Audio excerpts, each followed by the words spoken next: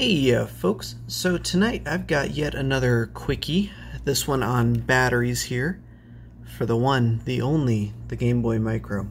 So last time we were talking about Game Boy Micro batteries, I had basically just given you guys a clip with the rehashed mod battery that I made. And by rehashed, I mean I literally just took footage from an old video and then spliced it into a new video.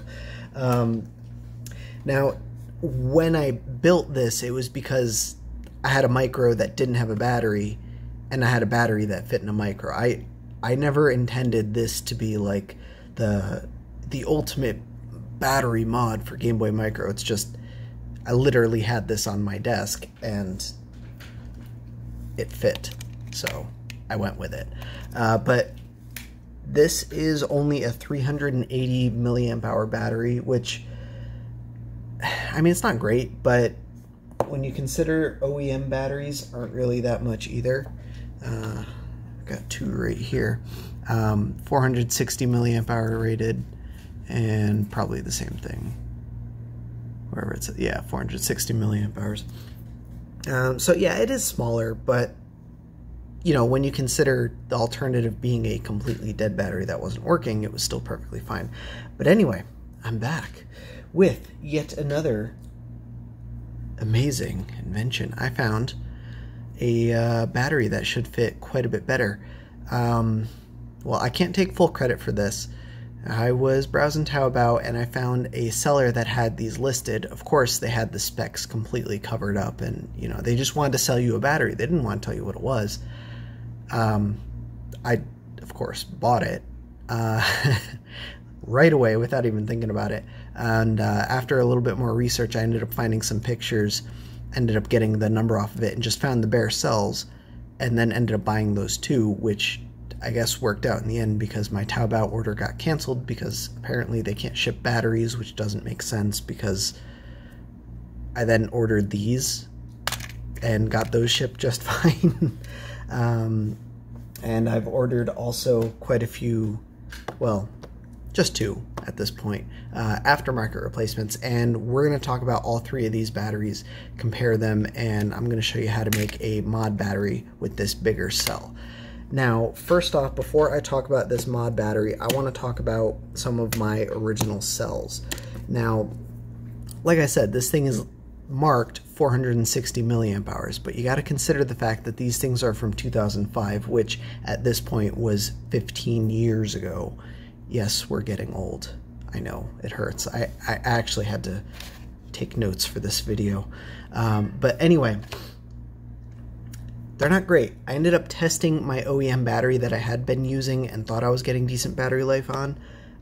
It measured in at a whopping 187 milliamp hours, which showed me that I was indeed not getting great battery life. I thought these things got shit battery life, and that was just the way it was. No, they get way better battery life, and I was just used to it, like Stockholm Syndrome or something. So anyway, I then tested my 380 milliamp hour battery, you know, to see how that stacked up, because I was getting a lot better battery life with this battery, despite the fact that it has a lower listed capacity. This one was only measuring 340 milliamp hours, so lower than listed capacity, but still significantly higher than this. I ended up testing another OEM battery that I had laying around, one of these bad boys, and that thing only measured in at 380 milliamp hours as well, which again is not the full listed capacity, but on the flip side, for a 15-year-old battery, that is pretty good. Either way, I'm not happy with any of these three, so let's see if we can't get more battery life into the Micro here. So let's first talk about this battery that I ordered.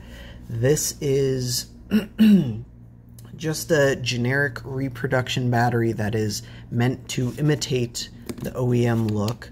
I really wish they would stop doing this because, you know, it's definitely not an OEM Nintendo battery, but it'll probably get stuck at customs at some point. I mean, down to the logo and everything, they all have this serial number as far as I can tell, the Y76NB01, whereas the real batteries have different serial numbers. I don't know if you can see that, but this is, I can barely see it, Y5USB01 or something. But you can see it's stamped into the OEM battery, whereas it's just printed onto this one. I know there are different styles of OEM, so maybe that's just how some of them were, but my 2 remaining OEM batteries both have stamped serials. Anyway, bought this. It was actually pretty reasonable at a whopping $8.32 as of right now. I don't actually remember how much it was when I ordered it. And I ran a capacity test on it. Note that it is listed 460 milliamp hours. I actually got 525 out of it. So I don't know if these things measured higher when they were brand new, or if this is just modern battery technology proving superior. I'm fairly confident this is not an LMO cell or a lithium manganese battery. I'm fairly certain it's just a regular lithium ion battery, but I have no way of actually testing that, so I'm just speculating at this point. But it shouldn't matter. It's all the same as far as the Game Boy Micro is concerned. The batteries are themselves different, but the charging method, I guess, and discharge method is similar enough that it's completely fine. The only issue is the low voltage cutoff on these things is a little bit high, so you are losing out on some capacity at the tail end there, but it's not too big. It's not too big a deal. So yeah, I'll throw a link to this battery. I'm gonna run a test at the end of this video. I haven't actually run a time test, like, you know, just plug in a game, let it loop, see how long it lasts. I haven't run one of those yet. I will run it at the end of the video and you can judge it for yourself. I do gotta put a few cycles on it though, because it has been sitting for a little while. But let's talk about the other battery that I ordered. Now, just go ahead and look at this for a minute, and if you don't see anything wrong with this, I implore you to go watch some of my other videos, because you should be learning something by now. You should be looking at this 3100 milliamp hour listed capacity and going, something's not right. And yeah, that is specifically why I bought this battery, because it had an absurdly high listed capacity. Now, the listing said it was an 1100 milliamp hour battery, and then when I got it and saw that 3100, oh man, that just made my day. Do you know how much longer this thing will last than a 460 milliamp hour capacity battery? Well, as it turns out, fuck all, because it actually measured at the exact same 525 milliamp hours. Who'd have guessed? So I'm fairly certain that these two cells are the exact same cell, just with different stickers on them. I mean, I wouldn't be surprised with how this stuff works. It's not like there's very many people over there manufacturing these cells. They have the exact same length connector, and they both have the wrong connector on them, by the way. So I can't actually plug these into a Game Boy Micro without modifying them. But that's going to lead me to my next point, which I'll get to in a second. I do still want to cover one more thing. This battery was $13.30, a whopping $5 more than this one, for the exact same bullshit. Want to know why it was that much more? Because when you order it, you get a free gift. 24K gold sticker. It says best. I'm going to treasure this for the rest of my life. You also get all this battery adhesive, because, you know, we got to stick it in the Game Boy Micro. Just never mind the fact that the adhesive is longer than the whole Micro, not even counting the battery compartment. And we also get all these wonderful tools, you know, these pry tools for removing the battery, the suction cup for removing the battery. Let's see, these Phillips and Torx and pentalobe screwdrivers for, you know, removing the battery. Come on, like, what? This is such garbage. Don't give these people money, all right? If you see shit like this, just move on. I bought it, so you didn't have to. I needed to see how bad it was, and as it turns out, it's basically the same thing. But just don't encourage this. This isn't much better with the Nintendo logos, but at least they're not lying about the capacity. You know, they just copied the logo entirely.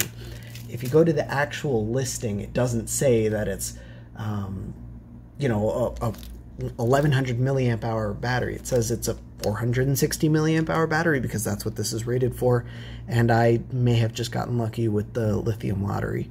This one came in this anti-static bag with a screwdriver, which is all you need. I don't know why the other one came with all that extra junk.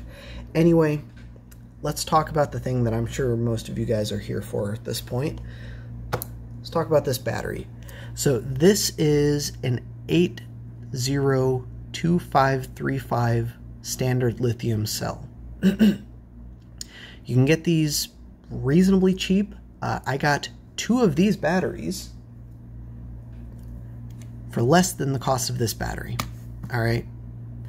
It's a good thing I ordered 2 though, because this one actually arrived DOA and I had to bypass the protection board just to get a reasonable measure of current out of it. And I did actually run a capacity test on this cell, and it wasn't that great. It was 679 milliamp hours. But Mako, that's more. That's more than these. Yes, it is, but it doesn't live up to the 800 milliamp hours that it states. And I know there are some batteries out there from a different and probably better manufacturer that actually do live up to these 800 milliamp hours listed rating. Or actually, I don't know that. I just want to believe that they do, because that's what that seller on Taobao had them listed as. He was upcharging because he'd already, you know, cherry-picked the batteries, ran the actual full capacity, and was giving you ones that actually lived up to the rating. I don't know what brand that was or what battery manufacturer. I don't know how to get those. I will leave a link to these batteries, the ones that I bought, assuming they're still up. I can't say I recommend them though, since one of them arrived DOA, and even after testing it still didn't live up. I did want to rule out this capacity just because the battery board is defective and it won't let me output any current or charge it. But this one didn't fare much better at 687 milliamp hours. Granted, it is still a hell of a lot more than the 340 that I had here, the 180 that I had here, 380 that I had here. So let's see if we can't max out the capacity in our Game Boy Micro. Now, before we get started, we need one of 2 things. I highly recommend, if you're replacing your OEM battery, like I did with the original video, just pull the connector off of that battery and splice that in. You'll save yourself so much time and hassle. If you don't want to do that because you just want an extra battery or because you don't have the original battery, don't worry, there's still a solution, but it does involve a little bit more work. You can get these connectors here. Let me see what they're called. These are JST PH 1.25 2-pin connectors, and I'll throw a link to that. They're dirt cheap. I got the 10 pair, so I got the male and the female connectors. 10 pair was less than $5, so it's 25 cents per cable. That's nothing. And for someone like me, I mean, I'll actually go through them, but even if you just need the 1 pair, that's still only $10 for the 10 pair and 2 of these batteries, which was still cheaper than this. Anyway, there is a slight problem though. Like I said, this is the wrong connector. I don't know if my phone is going to pick this up really nicely, but on the left here, I have the actual Game Boy Micro battery connector, and on the right I have the JST PH 1.25 connectors. You can see they're extremely similar, but these little tabs on the side are in different places. So let me put these side by side, and you can see on the OEM connector, the tabs are quite a bit lower, closer to the bottom, whereas they're right near the top on the replacement connector. So in my original video, I ended up just filing those off, but I'm thinking we can probably do this quite a bit easier by just taking some flush cutters and cutting the tab.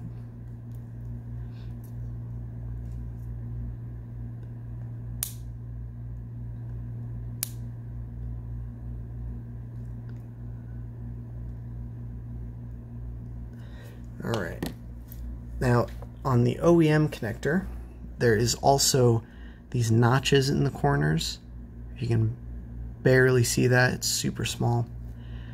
I don't have those on here, and on my last one I ended up filing those in, but I really don't think we need to do that. I think that's just making extra work. I will go ahead and, last time I did take some macro pictures, and I made a composite image to try and make that easier for you. I'll go ahead and throw a link to that.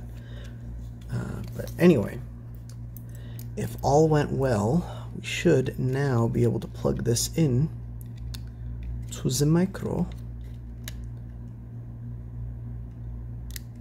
And there we go. Yeah, easy peasy. I'm gonna unplug that for now. You shouldn't pull it just by the connector like that, or by the wires. You should pull it by the connector, but the connector's recessed, so it's kind of hard to do that. All right, before we even get working on that connector, let's see how this thing fits. So this should fit in here no problem, and then we'll have plenty of room to splice in our wires. I would need these shorter, but I'm just gonna tuck them in for now.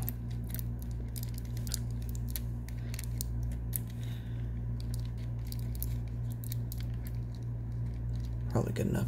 So on your micro, you'll have to remove this foam from the battery compartment. Mine is just loose in there because I had to peel it up when I had my Game Boy Micro painted, and I just never bothered sticking it back down with new adhesive. But once you got that peeled up, it should sit in there nice and flush, and it's not going to rattle around because it's actually a little bit tight in there. It's just a hair oversized. But there should still be enough tolerances for it to fit.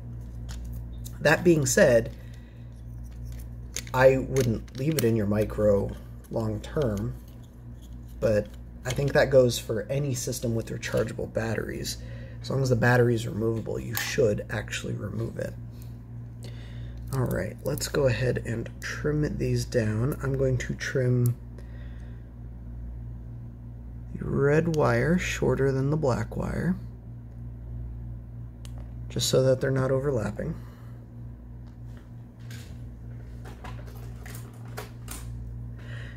And ideally, I'd recommend soldering, you can just undo this Kapton tape, that's all this is, and then you can solder straight to the board.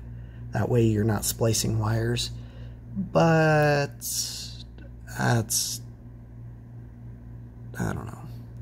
That's not 100% necessary. It just results in a much cleaner mod, but we don't need to do that. Just because it's cleaner doesn't mean it's required.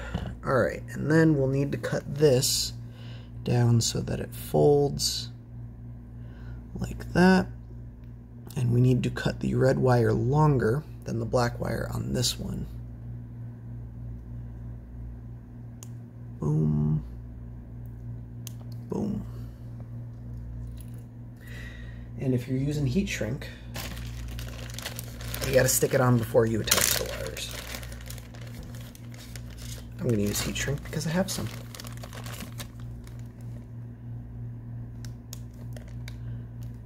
Not required, but if you're not using heat shrink, you do need some other insulation. But like I said, if you just take this tape off and apply and just solder this on straight to the battery board, then you don't need heat shrink or insulation, because when you put the Kapton tape back on, that'll be your insulation. All right.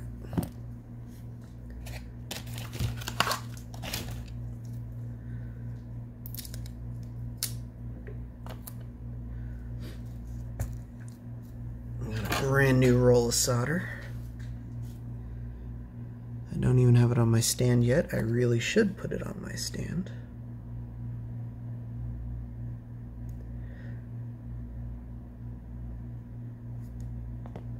Also, it should be noted that if soldering to live batteries makes you nervous, then you're learning.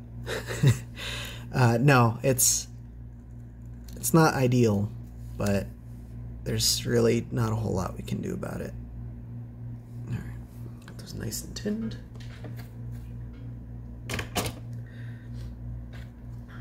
Slide on my heat shrink.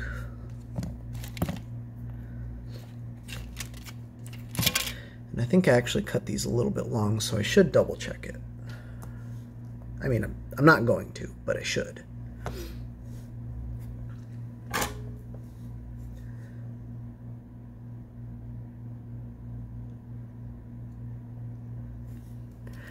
Additionally, we should do an actual mechanical wire splice and not just rely on the solder to hold this connection. But I don't think this is going to rattle around too much once it's actually, once the battery cover is installed. So I don't think it's going to make any difference whatsoever. Alright. And because I offset that, I don't have to worry about this shorting if I leave it uninsulated, but that is super dangerous and I do not recommend it in the slightest. So we're going to use my heat shrink.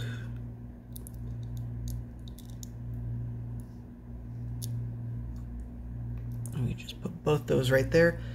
I'm gonna shrink this with heat from my heat gun or from my hot air station. So just a warning, this does make my lights flicker pretty bad. So if you're sensitive to that sort of thing, I don't know, maybe look away until you hear the thing go off. So just a heads up. Here we go.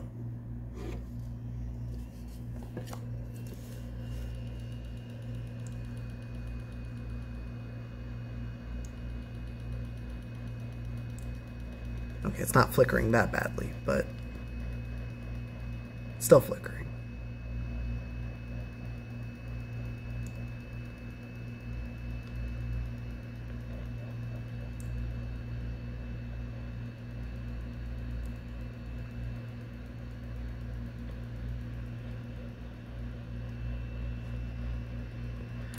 I think that's good enough. Okay.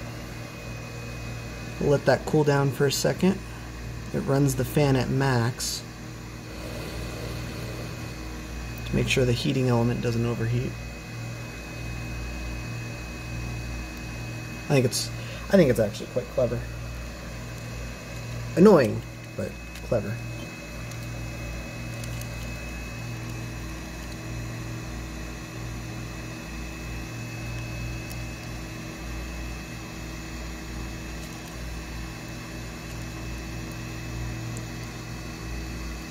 Slide that in there.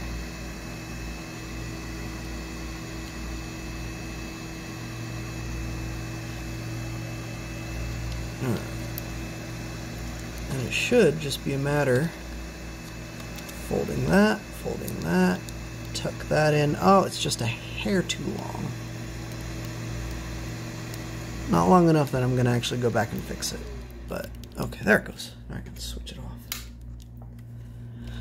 And then we'll pop the battery cover on. Now, your battery cover should have a captive screw. Mine doesn't, and mistakes were made, and I lost it. But I have another captive, or not a captive screw, but another screw with the same pitch. And I'm gonna screw in there. All right. Seems to work. Here is my Pokemon Sapphire. I have a cool boxed copy of Pokemon Sapphire that came with these aftermarket labels. And they're really cool. I ended up making reproductions of them. I think they came out pretty nicely.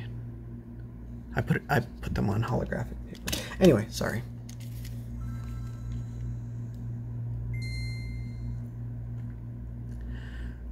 seems to work like normal. I mean, not that I expected otherwise, but...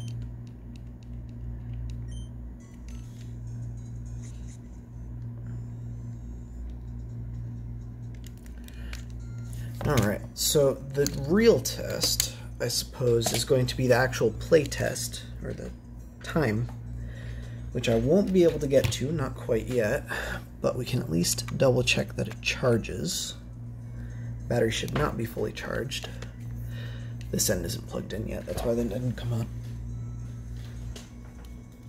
Because I wanted to grab the other end of the cable so we can see how this thing is charging. So this meter, just pick this up, a really cool thing, is going to show me at what voltage and what, well, I guess what amperage really, this thing is charging at. So we'll make sure that it's charging at the full rate. And it is not doing that. There it goes. So it's charging at 0.148 amps, which is actually a little bit low for this system. But that could be just because the battery is near full. A full, I don't know. I'm sorry. I'm sorry if I sound a little bit tired. It's because I'm, well, tired. I think this battery is a little bit lower.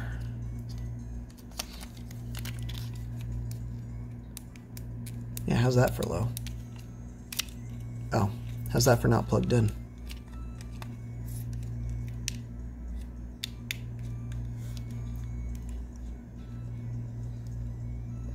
I always despised, because that's recessed, the urge to stick a tool in there is great, but you don't want to accidentally short something out. Alright, so that's 1.45 amps.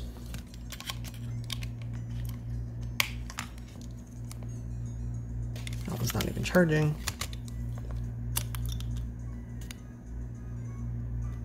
Uh, 0.144. So yeah, same thing. Maybe I'm just not used to the numbers on a Micro. I know a Game Boy Advance charges at 1/4 of an amp. I just assumed it would be similar since the voltage cutoffs and everything are similar. But anyway, I guess this is the point of the video where I say, hey, go make your own. It's going to be pretty sweet. I'm going to try and see about getting other vendors to carry these batteries, because I think that would be pretty cool. That way I don't have to just send you guys off on AliExpress. But given the significantly reduced popularity of the Game Boy Micro over the Game Boy Advance SP battery that I did, I don't know if that's going to happen. I can't make any promises. But I can say, go ahead and check the description. If something like that pops up, I will definitely link it there. I might even pin a comment at the top of the comment section. But anyway, this is the point where I'm basically done. I'm going to do a little bit more tests here on my end, and I'll go ahead and throw them at the end of the video. I'm going to do a capacity test, a runtime test of my original battery, the aftermarket battery that I bought, and the other aftermarket battery that I bought, and then my mod battery, and we're gonna take a look at them all together. I'm just gonna throw a graph up on the screen. So anyway, if any questions come up, hit me up in the comments. Otherwise, have a fantastic day, guys. Thanks for watching. Oh, just a real quick addendum, because I forgot to mention earlier. Someone had mentioned that the JST ZH series would work. No, that is not true. These are an even further from the, these don't fit at all. These are way off. Now, maybe it's a different size that I ordered, and I got the wrong size because these are 1.25, I believe, and these say 1.5.